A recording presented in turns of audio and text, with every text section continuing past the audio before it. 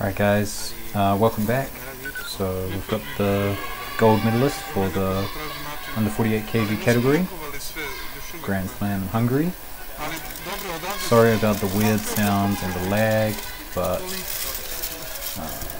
that is due to how this has been filmed. Hopefully they fix it for the next tournament, the next day. Anyway, so we're looking at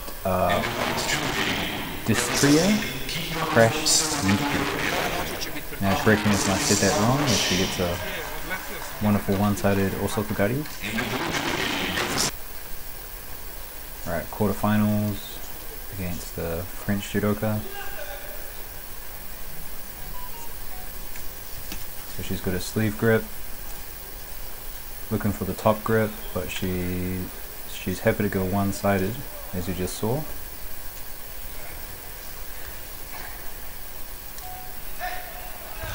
And a different approach, where she's going for the lapel first.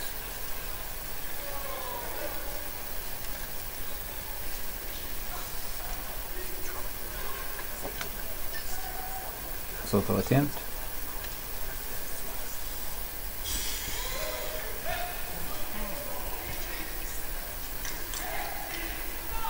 And that was actually given a score, I think. Oh no, no. My mistake. I thought it should have been a score, but nope. Yeah, lots of pressure here from KRASNIQI.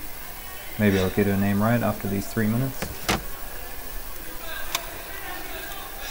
But yeah, wins this quarterfinal by Judo. Yeah, so she's quite happy to have double lapel. Seems quite strong. Likes to go over the top. Faking the Osoto, going into a Sasai.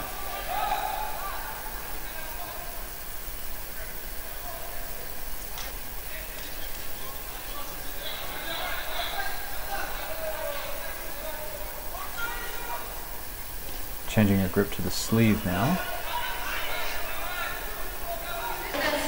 And she's got a lot of top pressure. She's, quite good at forcing people into getting a Shido, but goes over with the Uchimata.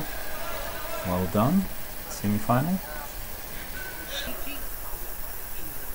And now in the final against the Olympic champion. And gets a Wazari in the first 10 seconds of the final. But still pressuring, still looking for a win. She's got that long stabbing osotogari.